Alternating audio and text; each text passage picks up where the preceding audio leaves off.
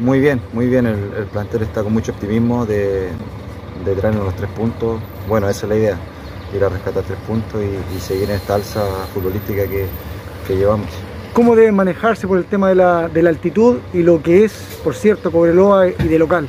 Sí, son dos factores importantes. La altura es un factor que hay que manejar, un poco los tiempos es un rival durísimo, un rival con mucha jerarquía y de local se hace muy fuerte, así que, pero con optimismo que nos vamos a traer esos 3 puntos. ¿Cómo es el estado del plantel, en lo personal también? Bien, excelente. Como te digo, estos últimos 2 partidos se mostró un alza y queremos ratificar ahora en este partido que es importantísimo con los equipos que están peleando con nosotros arriba.